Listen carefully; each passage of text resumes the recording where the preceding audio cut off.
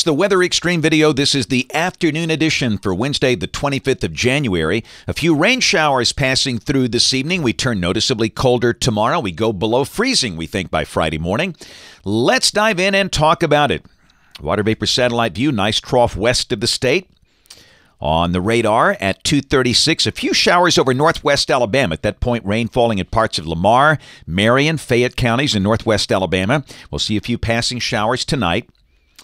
It's a mild January day. Birmingham at 70, Tuscaloosa 72, but tomorrow will be about 20 degrees colder. In fact, you can see that cold front is between Birmingham and Nashville. Nashville sitting at 58, St. Louis at 49. And deeper in the cold air, very cold in the western states. They're in the teens and 20s there this afternoon. There's the watch warning map. Winter storm warnings continue for parts of Minnesota, Iowa, Wisconsin. Other than that, things are pretty quiet around the nation. This is the day one convective outlook for the rest of today and tonight, suggesting some thunder possible across the state tonight, but there's no chance of any severe weather. And quite frankly, I don't think many people hear thunder because the air is fairly stable. Rain for the next 7 days, valid through Wednesday evening of next week, 1/2 inch or less. And really, after tonight, we'll be dry for a while.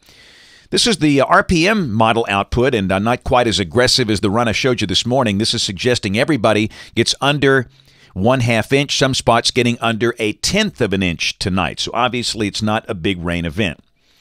Model fans, here we go. The GFS, the 12Z run, valid tomorrow at noon. You see broad troughing over much of the country. A colder air mass coming in.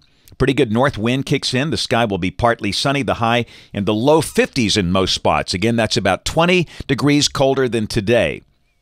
Friday, we start the day around 30, and that should be our first morning with a freeze since the 9th of January.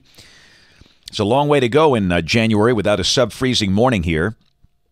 But the day will be cool and dry, the high around 50. Areas north of Birmingham probably holding in the 40s much of the day. The weekend, cool and dry. Saturday should be a sunny day, low 50s. Same thing Sunday, partly to mostly sunny, low 50s. Snow flurries possible. North of here, parts of East Tennessee, Kentucky, West Virginia. Monday of next week, same deal, cool and dry. Lows around freezing, highs low 50s. This is Tuesday, we're dry. Upper 50s to near 60.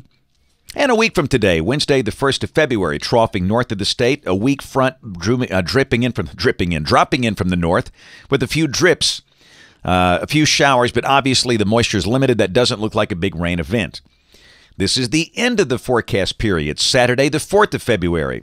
Big trough in the western states, and again, moisture suggesting maybe a few rain showers for North Alabama. But again, we stress for the next 10 days, no winter storms, no severe weather, no tornado problems. Kind of a calm pattern here. Check the numbers off the GFS ensemble. You can see the cool down. Highs for the weekend around 50. Lows upper 20s, low 30s. And after that, temperatures pretty close to average for this time of the year with highs mostly in the 50s. That's it for the Weather Xtreme video this afternoon. We'll have notes in the blog. The next video here by 7 o'clock tomorrow morning. If you can't catch us this evening on the live stream or the television side, ABC 3340 News at 4, 5, 6, and 10 o'clock. Thanks for watching. Have a great evening and God bless.